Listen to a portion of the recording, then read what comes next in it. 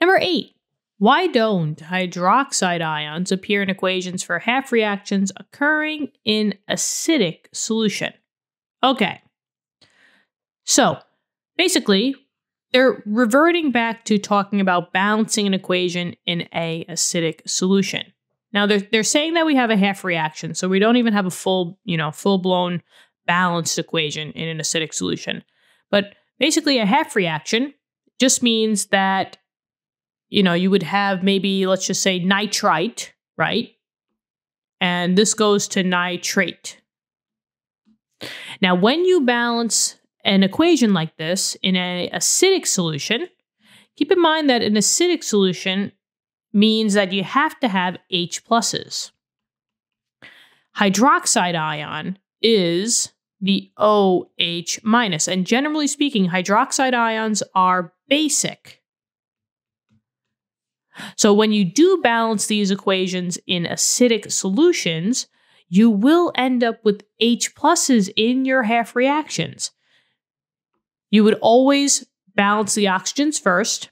Now, if you need help with acidic solutions, before we even dive into this, there's tons of review questions on this playlist that goes into balancing acidic solutions and basic solutions. So this is going to kind of be like a quick overview, but you would add your oxygens that you needed, right? 1 plus 2 oxygens is 3 oxygens total. In acidic solutions, you add them as water. And then because you have 2 H pluses, you will have to add 2 H pluses on this side. Since you have 2 hydrogens, you add 2 H pluses. Those are in the rules of balancing in acidic conditions. And then you balance the charges, right? That you balance the electrons. I'm not going to really get into that because that doesn't really answer the question here. But you would have to add, let's see, if I just do this quick, this would be an overall -1 charge, -1 and 2.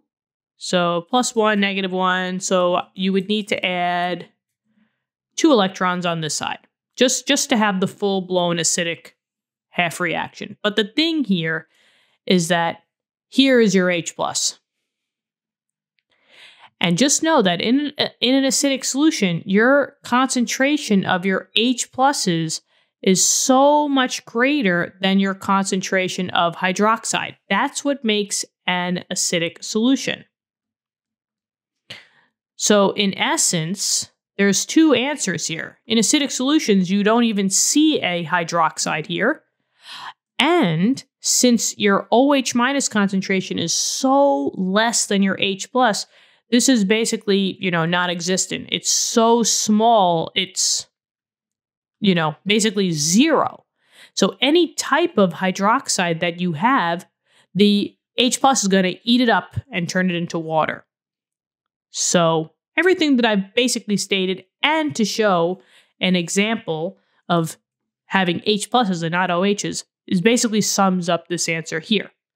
So I hope this helped. Thank you for viewing the video, subscribe to the channel, and I look forward to helping you out in future questions. Take care. Bye-bye.